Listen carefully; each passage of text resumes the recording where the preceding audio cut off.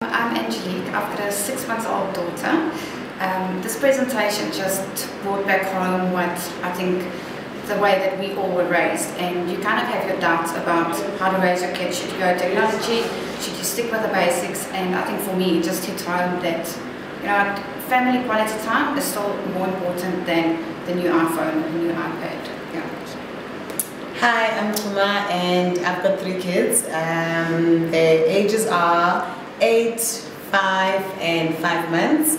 I think the presentation that Nikki's just presented really spoke to me. It resonated. The whole thing about play being very important, it means a lot to me. I mean, I'm one of those people who says, okay, enough, switch off the TV, switch off the PlayStation, out you go, and they go, why? But I always drive them to go play outside.